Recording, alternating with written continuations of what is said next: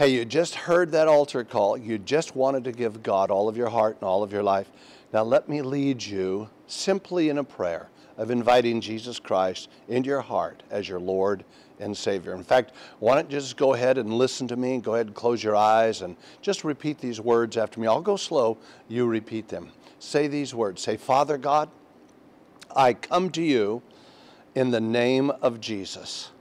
I believe that Jesus Christ is your only begotten Son, and that you sent him for me, and that he died for me on that cross at Calvary. I believe that his blood washes away my sins, that I am now a new creature in Christ Jesus. And I thank you, Lord. I receive you now and forever as my Lord and as my Savior. I'm going to turn from sin, and I'm going to turn with all of my heart and all of my life to you, Jesus, as my Lord and as my Savior. Let it be known in heaven as well as upon the earth that I am born again. I'm a child of God, that I'm saved, and I'm headed for heaven and denying my presence in hell. Thank you, Jesus. I'm alive forevermore.